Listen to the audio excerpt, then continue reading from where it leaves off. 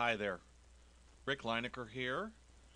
In this presentation we will average a set of numbers using C++. Okay, so first I'm going to create a project and I will call it average numbers.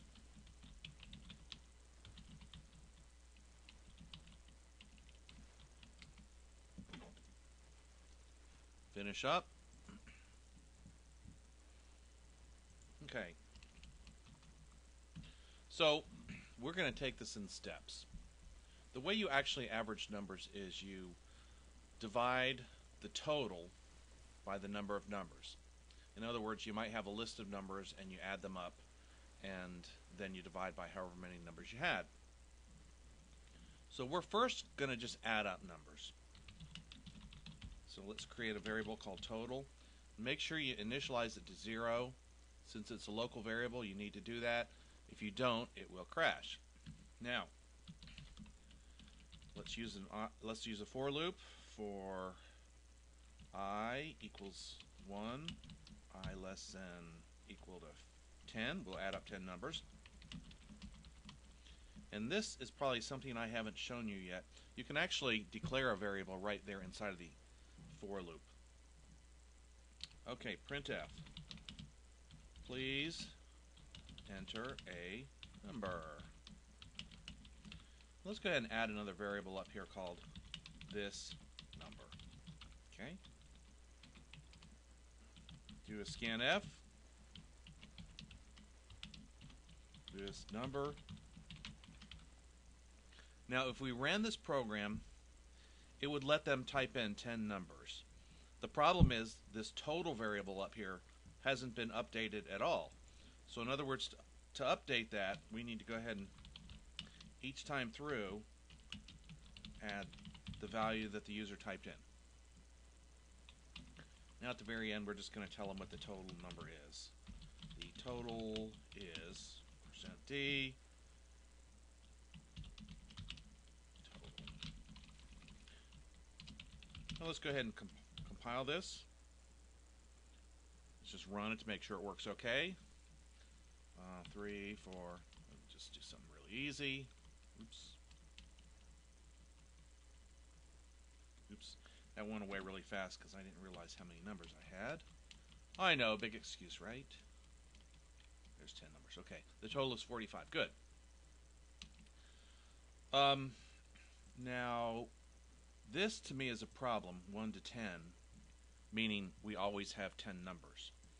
So what we're going to do is we're going to add a variable called number of numbers. And we're going to add a little heading here. This program will average some numbers. Okay.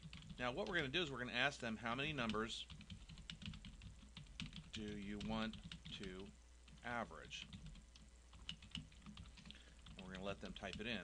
This way, we're not telling them every time it has to be 10.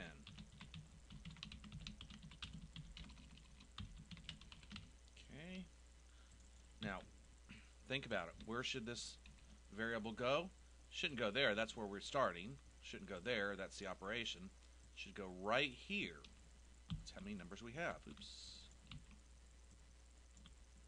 Okay.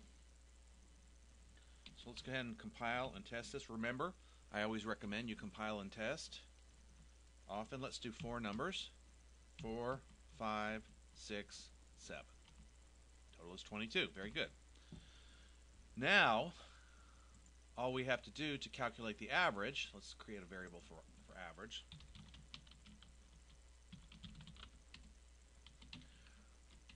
We'll say average equals total divided by the number of numbers. The total is %d and the average is %d. And don't forget we have to add average out here. Okay? Compile that guy. Run it. Say 5 numbers. Okay. Now, a couple things you might want to add to this. Please enter up up here where it says please enter a number, you might want to tell it which number they're entering. Okay, so please enter number %d and make that I.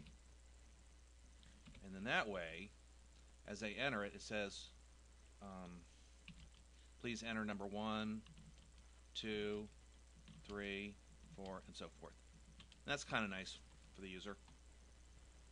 Another thing that you might want to do to this program is that this average is an integer, so it's going to round off.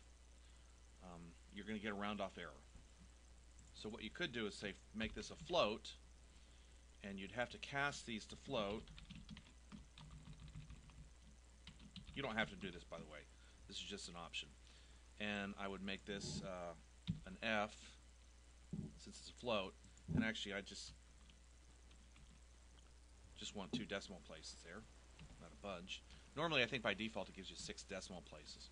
Okay, 4 numbers, 4, 3, 2, 1. Oops. Operator error.